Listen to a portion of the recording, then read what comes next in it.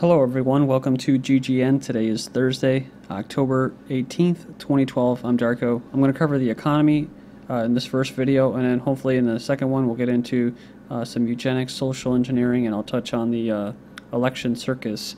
First article I have is unemployment. The U.S. unemployment aid applications has jumped to 388,000.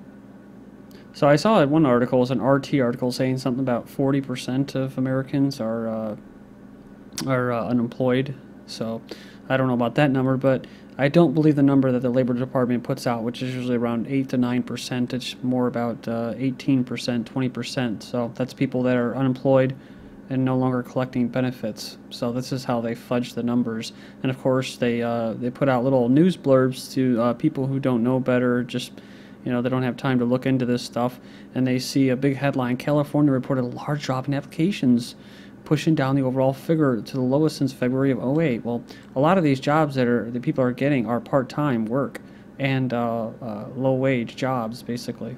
So that's how another way they're able to fudge the numbers. Jobless man sets himself on fire in Italy. In Greece, we've had economic suicides, as I call them. There has been actually at least one other self-immolation that I know of for sure. Could have been possibly two this year due to the economic environment. A jobless man has set himself on fire outside the presidential palace in the Italian capital city, Rome, highlighting the human cost of the economic crisis and the European state.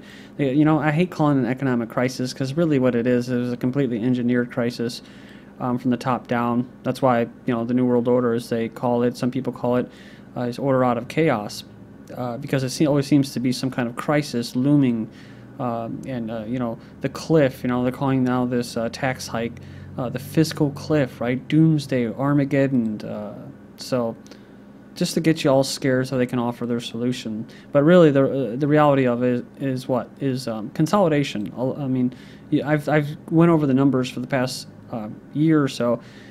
More than that, but the last year you can see it. It's blatantly obvious that the wealth has been accumulated into fewer and fewer hands. So, and more and more people are getting desperate. They're lighting themselves on fire. So, okay, so when I scroll down, they're actually talking about the other one, which was actually in Italy as well. So, too, said he was 54, suffered 85% burns after an incident in front of the chamber of deputies in central Rome on August 11th, facing economic difficulties losing his job, and had struggled for years with temporary work contracts that offer little protection or benefits.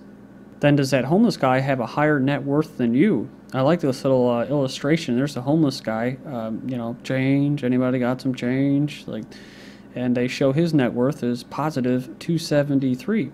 So, this girl with her iPad or iPod and that, jogging, keeping healthy, is negative $2,000 credit card. Student loans, negative $66,000. This happy guy with a suit going to his job has a bank loan of almost $10,000. And the woman who's saying, sorry, can't afford any change, has multiple credit card debt of negative $10,000. So, and in the article, it basically makes the argument that, it's good for people like farmers and stuff like that. I don't know if it's really good, but people that have assets and not people that just have mortgages and car loans and stuff like that. It says most people should avoid debt no matter what the Federal Reserve says. So, global food reserves have reached their lowest level in almost 40 years. This year, the drought in the United States and elsewhere has put even more pressure on the global food supplies than usual. It says for the 6 of the last 11 years, the world has consumed more food than it has produced. As a result, the global food reserves have reached their lowest levels in almost 40 years, and experts are warning that if the next summer is similar to this summer, that it could be enough to trigger a major food crisis. Again, the food crisis, right? So the solution, of course, is there's too many people. We gotta have reproductive health care benefits, and you have to promote genetically modified food. And it's been projected that overall food prices will rise between 5 and 20% by the end of this year. One example is the drought-hit U.S. ranchers. Many of them had to kill off large portions of their herds because they couldn't afford to feed them any longer. There was one story I covered where they were feeding them candy or something like that, hard candy. Besides grain, which is also, there's a low amount of levels. Also, meat prices are saying are going to go up significantly as well.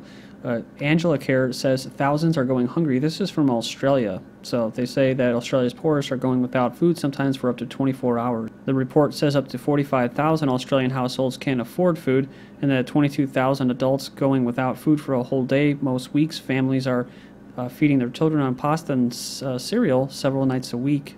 Some parents avoid sending their children to school if they are unable to provide lunch for them. Also says going without food in a country as rich as Australia is something we should all be ashamed of. And this is sad because this is part of this economic system, a social system, and it inevitably is to lead to eugenics and calling off the population or useless eaters. So, because you can't just go wherever you want and start hunting and set up your own community or communes in the woods. You can't do that. They won't let you be free. They won't let you provide for yourself. You have to get on the grid. You have to get in the system. You have to get in a job. You got to pay your taxes. You got to do this. You got to keep moving. You got to keep moving in the brave new world. Otherwise you'll get left behind. They said they talked to some of us in detail about their children's anger, their sense of shame. The parents themselves talk about their own sense of shame and not being able to feed their children adequately. It goes on, sometimes they would keep their children home from school because they didn't have lunch, but it says this student says she regularly skips meals because there may not be enough food to go around. With the medication that my husband is on for his blood pressure and his heart, I make sure he's fed first. Finishing up here with this article, she says food is a low priority, but admits skipping meals does take a toll. Quote, I do get weak or sick from not having enough food, she says. Next, and that's one of the things too, they're trying to promote a meatless diet as well. And the elites themselves will also have organic beef themselves, so organic meat, trust me. UK food banks used by record numbers, says Trussell Trust. Again, Australia, now this is the same date, October 16th, a record number of people received emergency food from UK food banks in the last 6 months, a charity said. Then in the United States, this article, growing number of Americans can't afford food, says study, and this is from February 28th, but I thought I included in here. Here in the United States, growing numbers of people can't afford the basic necessities, food. Most Americans said they struggled to buy food in 2011 than in any year since the financial crisis. Then this article from July, Congress set to take food aid away from millions of hungry Americans. It was hailed by conservatives and moderates. They're pushing the 2012 Farm Bill.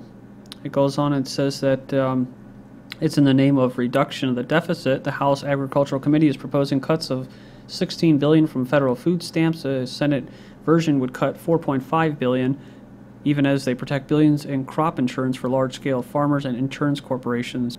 Cannabis factory couple who gave away their 400,000 pounds drug dealing fortune to the poor Kenyan village are jailed for 3 years. The pair paid for life-saving surgery computers in a hospital and schooling. Most unusual cannabis growing case in its type, says a prosecutor, and the couple in their 60s visited the village near the coastal town regularly. So yeah, they were illegally growing hundreds of plants in their farmhouse during a 6-year operation. Instead of pocketing money, they spent large portions of it on the people in the Kenyan village, paying for life-saving surgery, computers for an eye hospital, and schooling for poor children. Now, you know what's insane is that how come they don't have people like when the Bill and Melinda Gates Foundation go in there with vaccinations and try to sterilize people and circumcise them when they don't want to? Why don't they get arrested and hauled out of the country,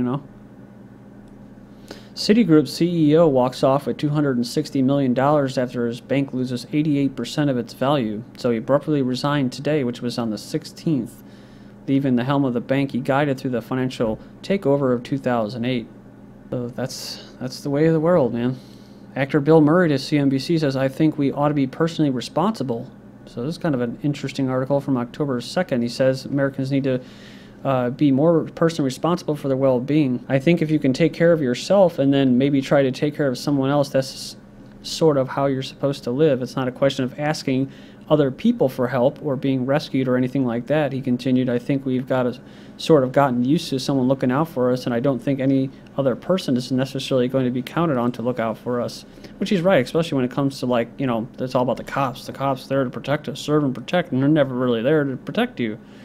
They're just there to protect the big banks when people start protests against the looting of their future, right?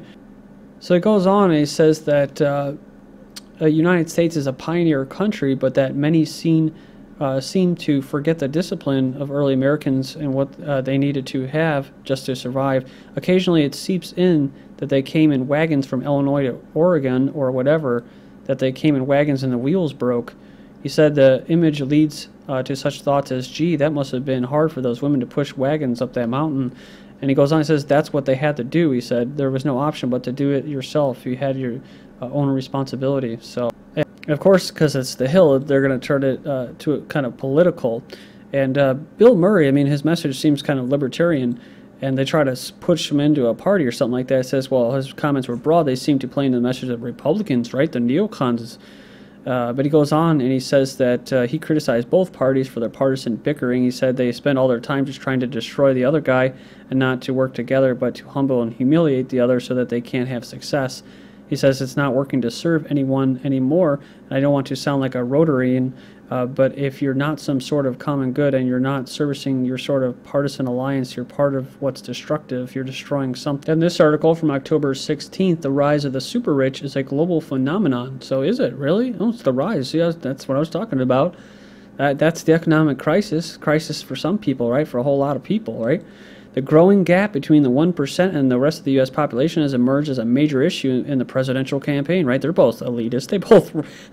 They're funded by Goldman Sachs, the same people that help pillage Americans. So you know they don't care about that. It's likely to narrow much more no matter who wins. Says Chrystia Freeland, author of the new book Plutocrats, The Rise of the New Global Super Rich and the Fall of Everyone Else. She says it's not just the U.S., but it's happening in all Western industrialized countries. Big shocker here, and crucially, you're seeing the same phenomenon in the big emerging market economies, the developing nations. Those are the nations that are being built up, artificially propped up with your tax dollars and stuff like that, and in the guise of trade, free trade. So, but that's why they call it a brave new world. There's many reasons for that term, in a new world order. But you got to have a lot of money to be able to survive, right? To get yourself through the system, to get yourself through the legal system, to be able to just feed your family and yourself, right? Or you fall behind, right? The super rich and the fall of everyone else. The author says globalization is at the root of income inequality around the world. Also goes on and says inevitably that means the super elite see themselves as citizens of the planet Earth. Remember? That's what we've talked about that before, about we're citizens of the planet rather than as citizens of the home country. That's right. They have no allegiances or anything like that. That's why you call them travelers or technocrats. So they're less concerned with the health of the middle class in the U.S. and any other country they call home. So meet Mansa Musa of Mali, the richest human being in all of history. A new study has produced an inflation-adjusted list of the richest people of all time. And this individual of Mali, all the way back to the 14th century, African king, today is named the richest person in all of history. Second on the list are the Rothschilds family, whose descendants are still among the richest people on the planet, starting out in the banking in the 18th century where they raped and pillaged England and bought the entire country, and then said that the money has been divided between the hundreds of descendants, many of whom are business leaders today. That's right. Well, eugenicists and the guy who helped bring us all your medical institutions as far as education and also the educational sector, so brainwashing. Third on the list is the richest Americans to have ever lived were $340 billion today. So, yeah, see, they use all this money, and that's the one thing, they get things done. They put it into eugenics. They put it into propaganda. They have Reuters. I mean, that's who do you think owns AP and Reuters? It's them. It's the Rothschilds. That's what is king. That's how you vote. You vote with your dollar. And if these guys have all the dollars or all the resources and the hard assets, they're going to be making decisions unless people decide to pull away from that system. And of course, they're going to get a club over their head when they try to do that in a police state, which is all being set up. This is all planned, you know. As far as this siphoning off of wealth and what we were just talking about in the rise of the super rich, this is no mistake. You know, citizens of the planet. These guys have no allegiance to nations. I mean, it's kind of already like that, where corporations are the countries. I mean, you even see people make these Freudian slips where they'll try to use the word country and they'll call it a company, because it is. So it's global corporations run the planet, and you have these technocrats and these think tanks, private think tanks and institutions, charitable organizations running the planet. And it's just kind of a joke to think that you're going to vote somehow and bring about change, right, through the political system. So speaking of these guys in eugenics, Gap pulls a Manifest Destiny t-shirt and gets history lesson from outraged customers. So now they don't need a history lesson. They know exactly what they're doing when they're talking about survival of the fittest, right? Join me in part 2. This is GGN. I'm Darko. Thank you.